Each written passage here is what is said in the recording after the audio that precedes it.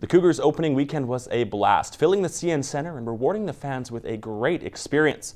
On the ice, they were outplayed by Kelowna, but had a real chance to bounce back last night, welcoming the swift current Broncos to town.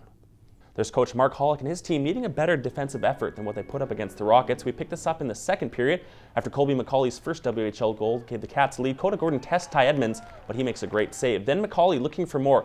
Hayden Hopkins, a couple little guys getting in there, getting their nose dirty, get about 21 whacks at it, but they can't beat Travis Child in close. Soon after, Broncos captain Colby Cave finds himself in alone and makes a pretty move on Edmonds to tie the game at 2 apiece.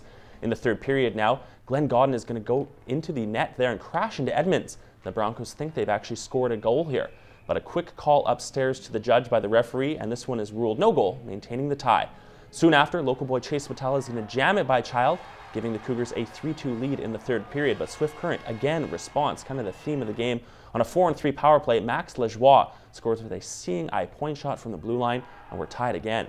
But then the big man, Mark McNulty, 6'6" defenseman, he weaves his way through and sends a bouncer towards the net that somehow eludes Child, sending the CN Centre into a frenzy.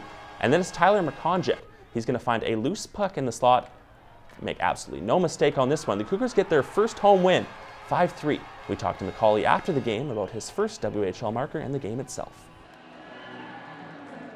It just comes to you, and when you get it on your stick, you just want to put it in the back of the net, and tonight that happened. We got the first one of the season, then it kind of went on a downhill slope from there, especially from Tri to Kelowna here, but it was good for myself. It was a moral victory and also a team victory, and the team played awesome, so it was a great win. Going into a big weekend here, going to Spokane and Vancouver, a couple of good teams, so gets the momentum going for the boys and gets a good start.